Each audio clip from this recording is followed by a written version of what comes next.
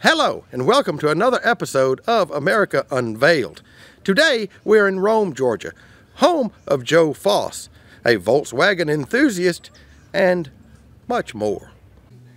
It's got no mercy. Do you realize that? The engineers don't build them for you. They build them on a piece of paper, and then you're supposed to be able to build them and put them together and fix them, but sometimes that doesn't work all too well. It used to be a hobby, but now it's gotten so out of control that I don't know which way to jump. I'm getting old and I'm falling apart, but I still want to have fun. My brain wants to have fun, but my body says no. Can you believe that? That's part of getting old. You got to have fun. You got to wake up and smell the roses. You got to see the trees for the forest, because pretty soon you're not able to do that. But that's life. It goes on just like the rest of it does. You know? So, it's been fun. You know, hopefully it'll continue to be fun. I want to resurrect them all. But you know, a lot of people say you can't do that, but by golly, we're making a hard run at it. I would probably say, roughly, in 17 years I've been playing with them, I have shipped these trucks to 17 different states, and I'm probably at a number of that's went through my hands, and I've had, and what I've had on the property here, I've probably had between 300 and 400. wow. And that's just saying a rough estimate. During the early days, it was crazy. When fuel prices go up, they become demand. But on today's market, what it is now is kind of the younger generation and the enthusiast end of it, that they love to take and play their games of putting different hot rod motors in with them, the O2s or the VR6, and you want to see a scatting little truck that'll wake up the pavement. That'll do it. And in fact, I just sold one here that went down to Florida. That's what they're going to do with. So it's kind of neat to hear that the younger generation, some of them are taking it over, because us older guys and the generation of these diesels, they're kind of a lost episode in life. Well, Joe, I appreciate you letting us come visit your rabbit farm today. And how did you get into collecting this vast number of Volkswagen trucks in particular? Well, it started when I was living up in Montana, and I had a couple friends of mine that had them. And in fact, one of the fellows that had one fell asleep at the switch and got killed in one. Wow. And the other fellow was a truck driver, and I'd always see his little truck sitting at the truck stop, sitting there in the winter months, just running away. Mm-hmm. You'd go out there and tell him, "Hey, Miles, your truck is running." "Yeah, I know. I want to get into a warm truck." And he said, "What little bit of fuel that sips, it's well worth it just to let it sit and run." Right. So when I moved down this area, I started looking, and I found one that just happened to be on an orchard.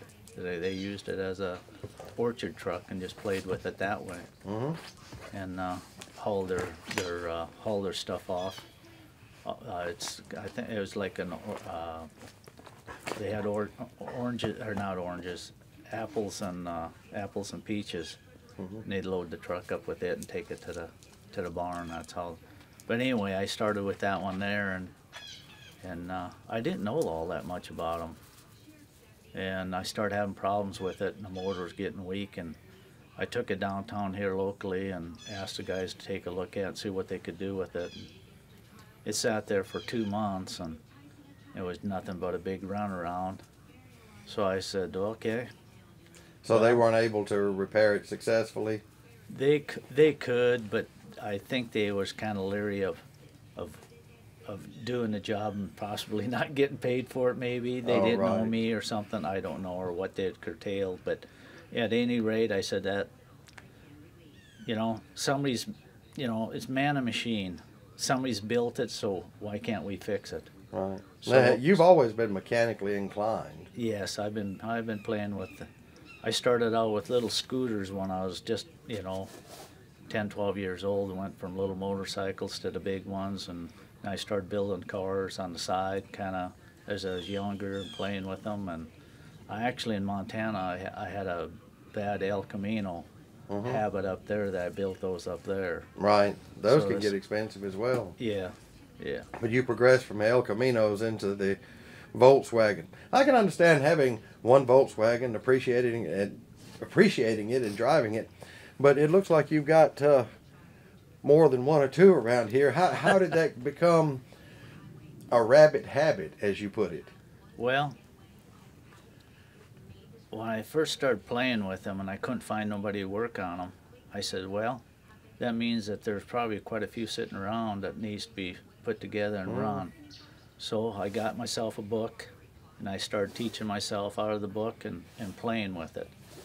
Well, then pretty soon I got to kind of checking into things, and come to find out the Volkswagen truck itself was only built here in the U.S. for 4.5 years. That was it. And that was it in Pennsylvania. Do you know how many was built? 77,000. That's not many. Yeah. So I got to studying on that end of it, and I'm thinking, you know something, maybe a guy better start gathering up a couple of those because they're not going to be around. And I started gathering them up, and you know, it takes money to do it. So of course, I'd buy one, and then I'd sell it, and I'd buy 2 or 3, and then kind of roll over and fix and go. And pretty soon, it kind of like they started multiplying, and you know, just. Do you ever find it hard to get rid of one of them that you have a particular fondness for? No, this butt don't fall in love with any seat. No. It's all iron, and it's got to go. Right. You know, but it's not the idea of the money end of it making. It's like I say, it's a hobby to me. It keeps my brain going, keeps me somewhat physically fit to where it keeps me going, that type of thing. No, I mean, it's really not any different than a doctor working on people to try to keep them healthy and last as long as they can. Yeah. It seems to me that that's what you're doing for these older Volkswagen automobiles. Yeah, I tell you what's really killed it here now. Well, really on any of the old cars is what happened here probably 8 years ago, 10 years ago, when iron prices went insane. China was buying up everything they could possibly buy. Right. Well, pretty soon all this old iron, A lot of it got scrapped. it got scrapped and taken off the market. Yeah, you can buy aftermarket parts, but you can't buy a whole truck. Right. So, you know, that's when I really went ape, and I said, I better get serious because they're going to disappear and disappear fast. You deal in a lot of diesels, in specifically. Have you always had a particular fondness for diesels, or did it just happen to be that that's what Volkswagens were? The ones that were still around were mainly in diesel, and you just kind of gravitated to it in that direction. Well, I guess really when it started out to be is I guess I got diesel in my blood because I was in the truck stop business for about 9 years, and then I went into I worked for a Freightliner repair shop for 9 years, and then from there I went to running and owning my own wrecking yard for 9 years. Now So that was not everything's all nice. in Georgia, was it? No, this was all in Montana. Yeah. It was all in Montana. But you're originally from where? Minnesota. Minnesota. That's, you know, and the killer of these vehicles is the rust. If you get a rusty floor pan, that's fine, you can fix it. But what happens is the salt from up north gets up into the strut towers, and when you lose your suspension, you can fix it, but oh my gosh, it's astronomical to get it done, you know, and get it right. And myself personally, I don't think a truck's ever safe after you get done welding on a suspension. Really? I just don't feel it. I mean, if Because if that's a main structure and that's where your suspension, your A-arms and everything are running, and you get in there and start heating and distorting things, that ain't right. Right. You know, so, you know, yeah. frame Anytime you shops- augment the conceptual integrity of anything, it's not 100%. Right, right. And I don't feel comfortable. I mean, I've had several of them that I could have built, but I pretty well have boned them all out. I bone them out, take everything I can possibly take off of them, and scrap the rest. What brought you to Georgia in particular? I actually was working on the road doing fiber optics. Mm-hmm. And then the fiber optics kind of went on the wayside, and I started having health problems and just a combination of a divorce, Oh, wow. IRS, and, Right. and prior to that, a partnership on a program that I was in. My partner took off and left me with the stick. That's never a good thing. So it was just it's a lesson in life. You know, you learn. You can always go out there and make more money, but not as much as like you used to and like you'd like to. But to survive the game, what do you need? Right. You know, really nowadays. Well, how about let's take in a few minutes and walk around and see some of the ones you have currently in your collection. Let's have at her. Which ones do you want to see?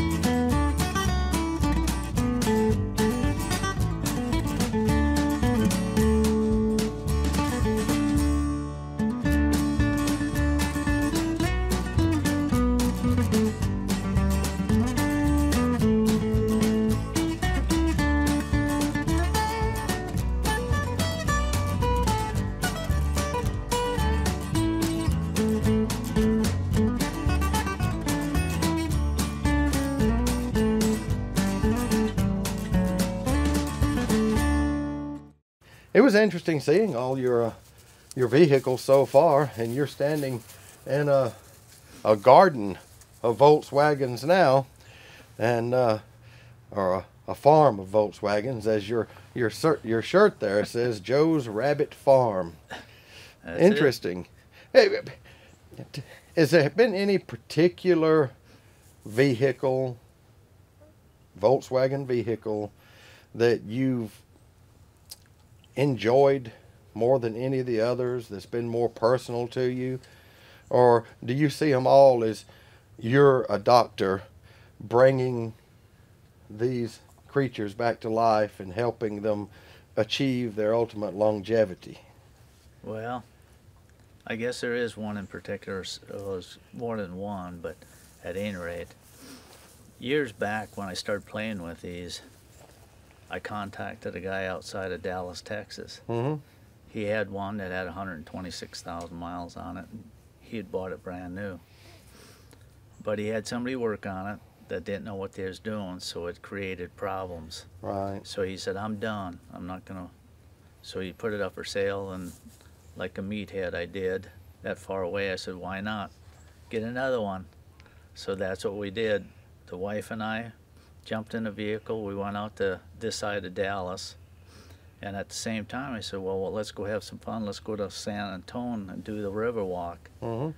So that we did. But on the map, it only shows about this far away. But boy, well, that was a trip. But anyway, I got to know Scott and Norma. And she's, they broke the mold when they're a couple that you can't. I mean, it's so honest and so nice, it's unbelievable. But at any rate, Scott asked me, he says, hey, do you like those Volkswagen trucks? And I said, oh, I don't know, you know how that is. Well, he says, you give it some thought. He says, when you come back up here, I might want to talk to you about a couple others. Mm-hmm. So I get back from San Antonio, and he takes me out in the pasture, and he's got 5 more trucks. 5 more. So 4 of them he bought brand new, and and two of them was a parts truck, and the other one he had end up as an extra that offered through his brother. But at any rate, that really got the rabbit turds in my veins. Yeah, that started you down the path. Yeah. So anyway, so I told Scott, I said, well, I'll tell you what, let me sleep on it. And we traveled back home. I called him back and I said, well, Scott, we'd have to figure something out here on this. I said, first of all, we need to know the number on them. He said, okay, I'll give you a price you can't refuse, which he did. But I said, the problem we got, Scott, is you know how far that way is. From my doorstep to his is 725 miles.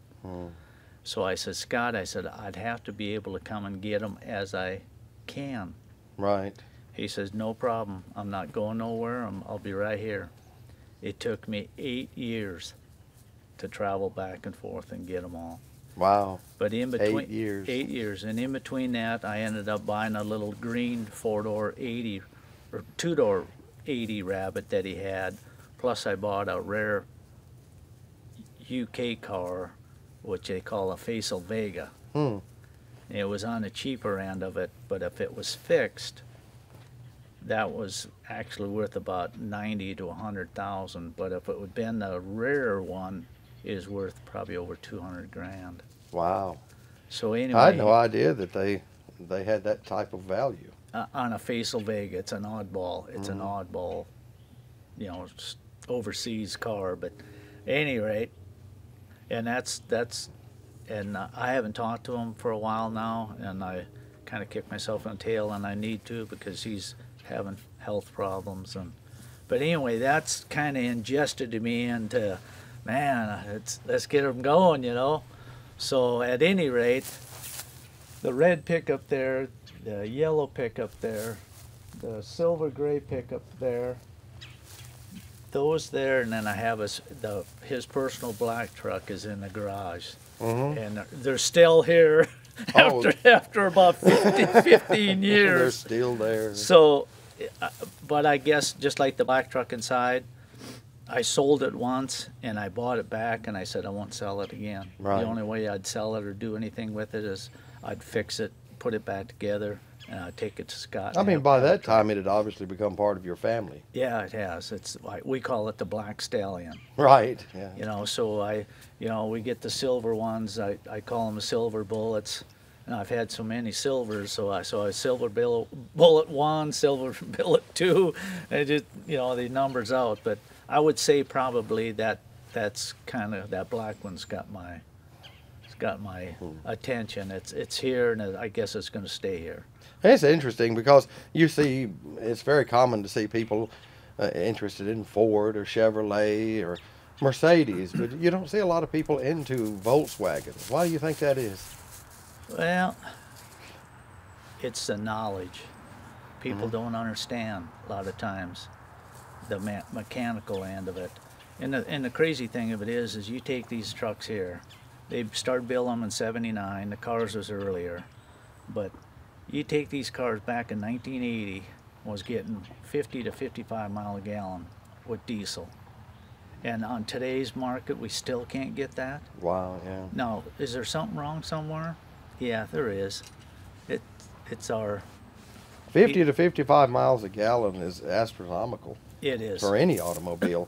And these were getting that back in the 70s, which is one of the reasons that they initially appealed to me even, and I'm sure you. Yeah, that's what got me, because I puddle jump a lot. I drive around.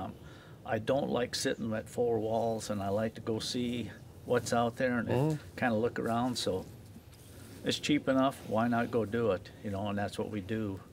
You know, but I've kind of lost track of that, so I kind of got into trying to build these and my other stuff. But life goes on. Now, people often associate VW with German engineering, and it is a German company.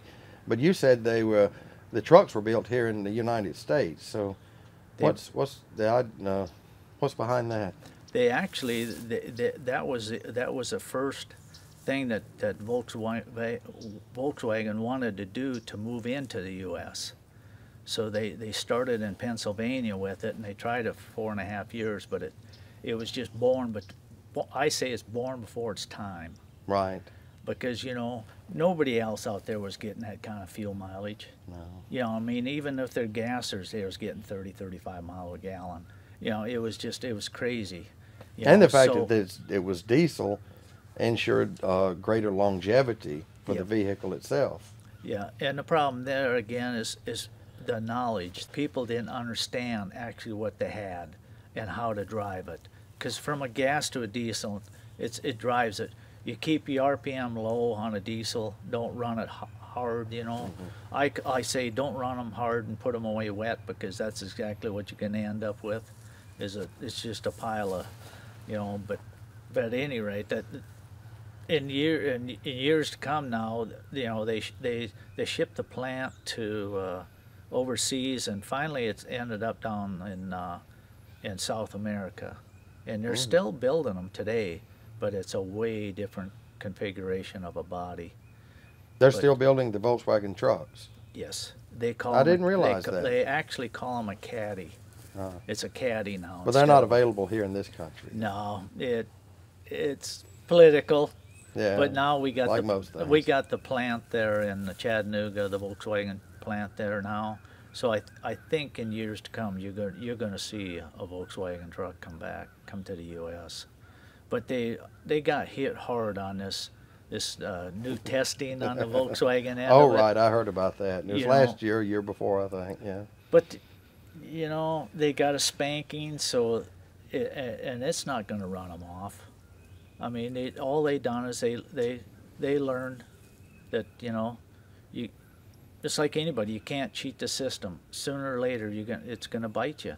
Right. And it's not just Volkswagen. It's U.S. companies doing the same thing. It's always some kind of cover up somewhere. So take it as it is. But I'm just sticking to the old iron. The heck with the new stuff, and I can work on it. No computers. I can well understand that. I'm sort of anti-modernism myself. I don't even have one of those little phones that everybody swoops around on. And yeah. Technology is passing us old farts up so fast that we can't absorb it. Well, I see it sometimes as marching backwards into the future. Yeah. Because I think sometimes that's what modern technology is. We reached, I think, our glory day, to where everything was built solid. It lasted a long time, and then for political reasons or greed, it's starting to decline now. And we've been on a rapid decline for a long time. But I think people like you and the automobiles that you love and cherish and work on are an institution that is dying out. And it's wonderful to see people like you resurrecting cars like this and keeping it alive for the younger people to enjoy. So I get it all the time. Even though I've lived in this area for 17, 18 years, and I go to town with one of these trucks, right. I still get it. They'll come over and give me that funny look and look at that. I never knew that Volkswagen made a truck. Right. You get that all the time, and if you go out of town, if you're at a gas station somewhere, they're always waving you down saying, hey, where did you get that thing? Because it's just an oddball. You don't see them, they're just all slowly fading away, I think you're a good representation of the so-called halcyon days of not only American life, but Volkswagen itself. Yeah. Well, they've been fun. They've kept me healthy. Of course we all break down at certain ages, but and I still got a long ways to go, because I plan on living to be 102. 102. Yes, that's my plan. And I told the wife that I'll be down here walking with my walker or my powered wheelchair, and I'll be down here working on these. But hopefully I can get somebody adopted into me to help me and pass it on, Yeah, I would like to live old enough to where I can look back on my old age. Yeah. Yeah, it's a tough world out there, but with technology the way it's going, we're just living older, and you know, but sometimes we suffer from what we did in our younger years, you know, Right. car wrecks, fights, Oh, you know, yeah. crazy stuff like that, you know, but the pushing and the pulling and the craziness, but that's life. Right. That's fun. Well, let's look around some more. Yeah, there's plenty here to see. Well, the addictions of these is this one here had come out of down by Douglasville, Griffin area, and that one here has been here because it was an oddball set 80. I'm looking for a 79, and the reason I'm looking for a 79 is they only sold 78 of those, and that was the beginning of the Volkswagen truck, and I want one. I was thinking it was this one, but it's too far gone. I don't know if I can resurrect it or not, but that's life. This one here, it's got an extended cab on it. I drug home from Texas. Why? It was just one of those deals I had to do, you know how that goes. But anyway, parts, I can't have enough of them. I want to be able to, when I'm working on one, if I need something, I want to be able to walk in either in the backyard or off the shelf and pick it up. I am not going to, you can't go to the wrecking yard and find them.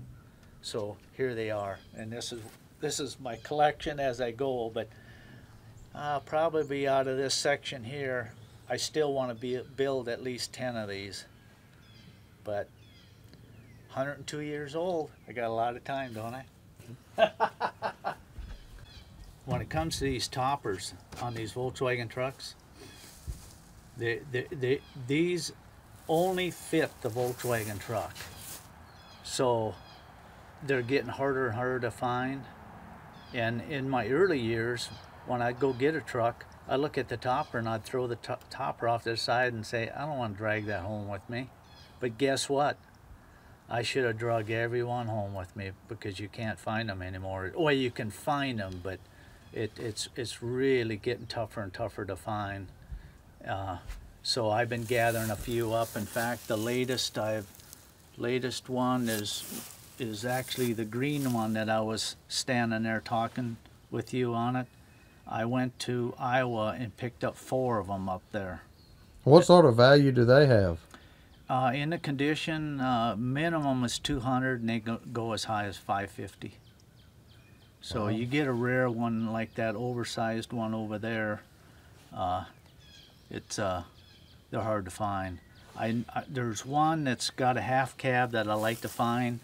It's a half a cab and it drops down and goes back like this. I've only seen 2 in my life. I want one of those, and it's premium. It's really rare to find one. I'm gonna find one one of these days, but that's one of those wishful thinking ones. But one of the trucks that I brought home from Scott was this one right here.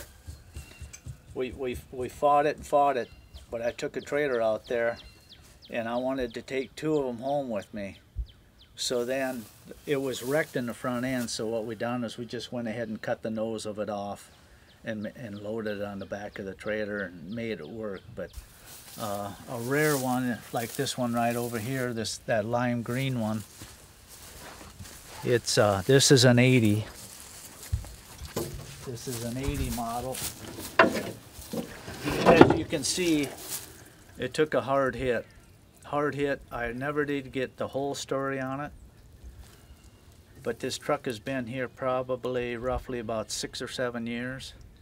I pulled this out of a guy's garage that had been in there for 30 years. The truck has got 26,000 original miles. But so what's the history behind that? I'm sure if the if the truck could talk, it would tell us a real interesting story of how it got wrecked and how it got shoved in a garage for 30 years. And here it is in Joe's farm, but so be it. I'll take it. It's rare. It's a color green, the forest green, that makes it a rare. And if you can find either a car or a pickup in this color, that's a rarity. Because I've got, like I say, I've got that silver one sitting next to it. It's an 80 there, and I've got that yellow one that's an 80 there, and then I've got that red one that's sitting behind us. In 1980, they sold 21,000 of them. they jumped up that high. And then I think in 81 they sold 23,000, and then they kind of started filtering off, and that's how it's ended up to be in the highlights of the Volkswagen years of the Volkswagen trucks here in the U.S. But they're just born before their time. It just, you know, when back then, you figure in 1980, fuel was 25 cents a gallon for diesel fuel. Well, who's thinking about fuel mileage and driving and doing all that stuff? Nobody really cared then, because gas and fuel was cheap. But now with the sign of the times, and $2 is cheap now, but when it comes to that $4 or $5 stuff, you get people overseas that are paying Canada's paying $6, $7 a gallon for it. Yeah, it's, you know, when you start talking 50 miles a gallon out of a little diesel engine, you're talking a pretty serious savings when it comes to, but now technology's coming, cars are getting that 30, 35 mile a gallon, you know, but you take and buy a new car, it's worth $30,000, drive it 5 years, and it's worth, well, $2,000. That's about how it is. But you take one of these and you pay premium money, for decent money for them, treat them right, keep them together, they pay for themselves for your fuel mileage, and you can always get your money back, because you can't, they're just slowly going away, and there's only so many left. So that's the way it is in Joe's world. You know, it's crazy as it may be that you see everybody's, one man's junk is another man's pleasure, or whatever you want to call it, but you take these tailgates, yeah, there's one or two standing here. How many do I need? Well, I need as many as I can get, because on today's market, these are bringing anywhere from $250 to $700. Depends upon what kind of shape they're in. That's why you see a pile of them here. So I'll keep collecting them, and then I'll do what I can do with to make them right. Collections and more collections. Today's generation, it's all throwaway and just go buy something new, and it's eventually that's going to bite us in the tail. It can't continue to be that way for the cost of things, let alone the earth can only take so much. So I would say, you know, if younger generation would just, I guess, see the trees for the forest and smell the roses and stop a little bit. You know, there's kids out there that they don't even know where to find a jack in a car to change a spare tire, let alone change a spare tire, and that's wrong. And whose fault is it? Well, you can put the blame on a lot of people, but nowadays it's too bad that it used to be that just one of the parents would work and take care of the homestead, but now with the money situation, it takes both parents. With both parents gone, the younger generation is lost. They're in that black hole, and what do they got left to do? They buy them new technology to play with. You know, it's either on TV or it's on a telephone. It's all, and instead of getting out and playing in the yard and enjoying the sunlight and doing what we did when we was younger, that's kind of a lost situation there, and it's, I don't know if it's ever going to change. Not in my generation. I only got 37 years left to teach everybody this, but Well, Joe, we walked all around here, and it seems like it's never ending. I mean, you seem to have more than your fair share of Volkswagen cars and trucks.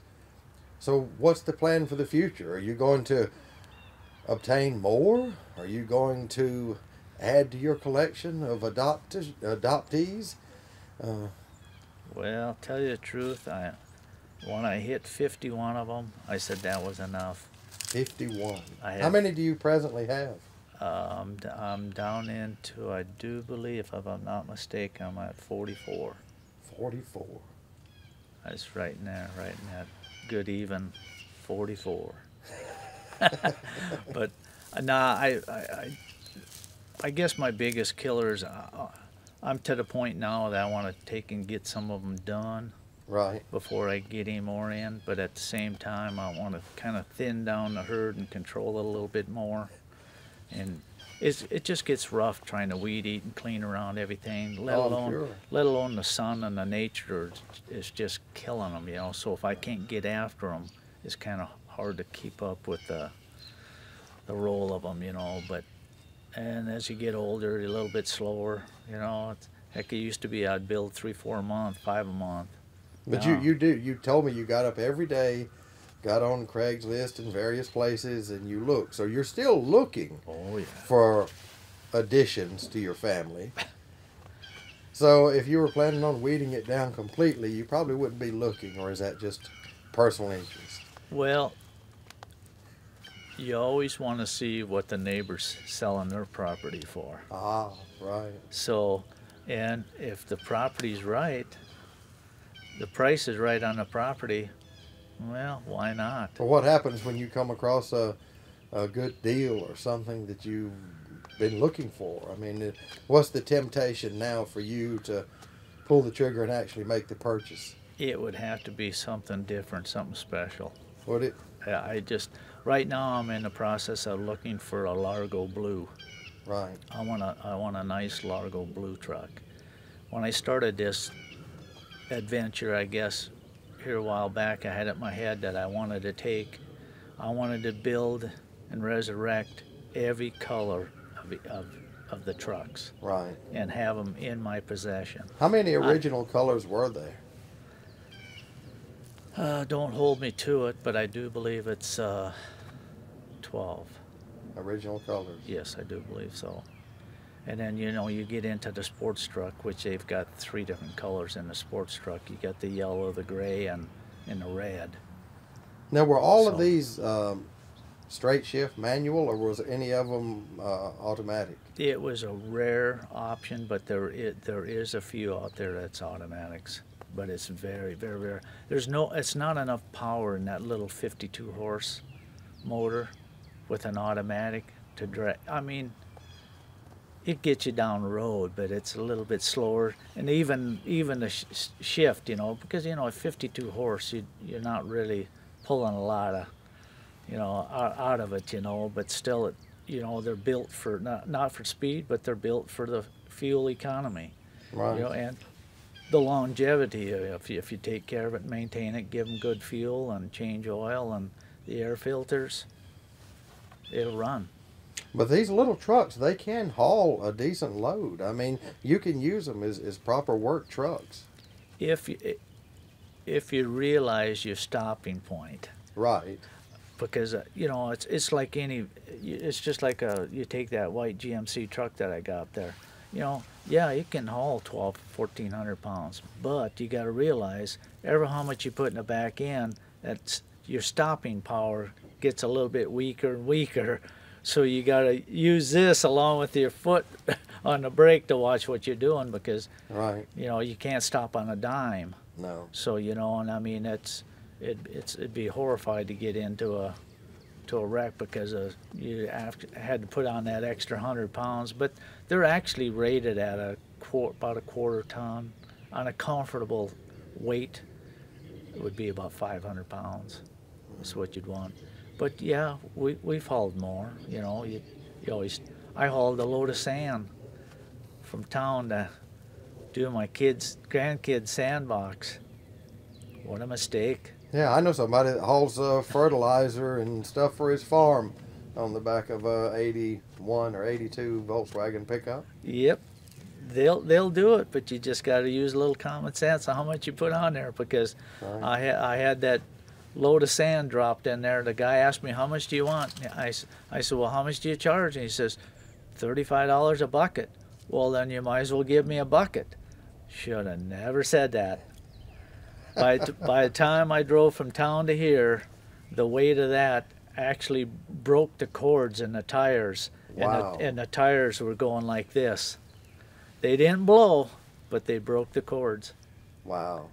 And I wasn't thinking. Getting your money's worth? No, it wasn't. No.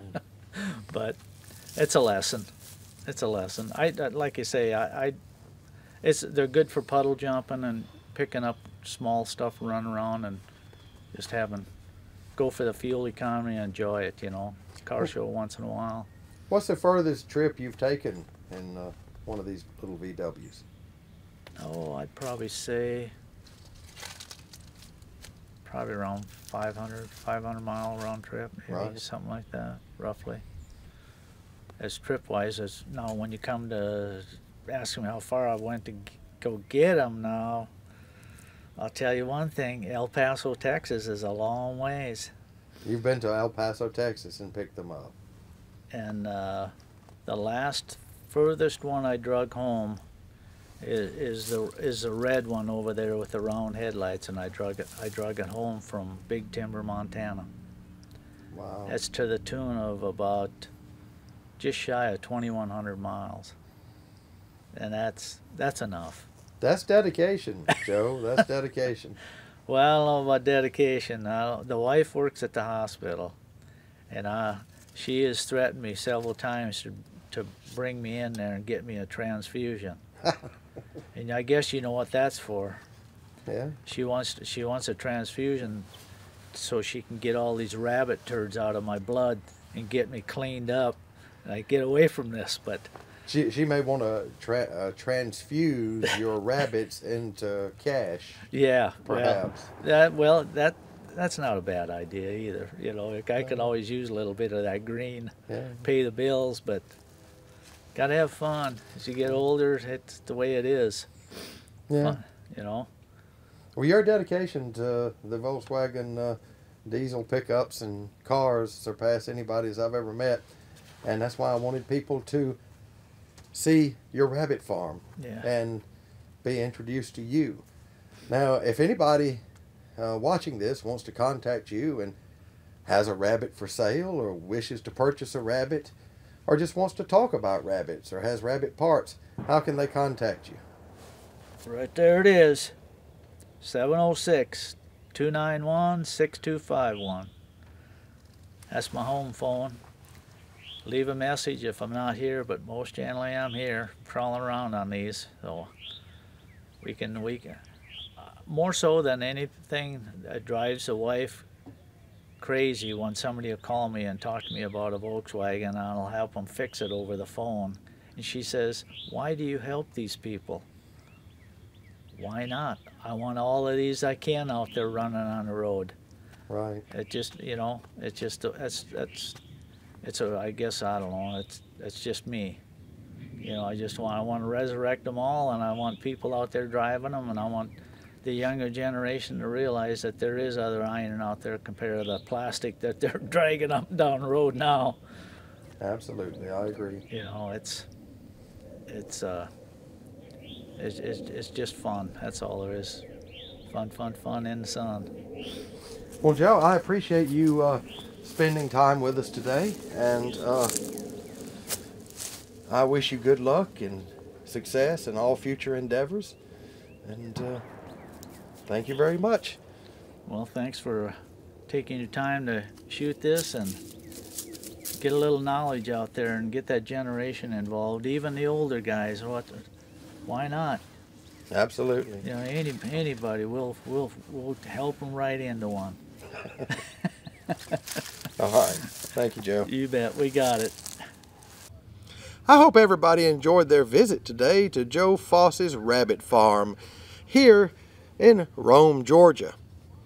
Until next time, bye-bye.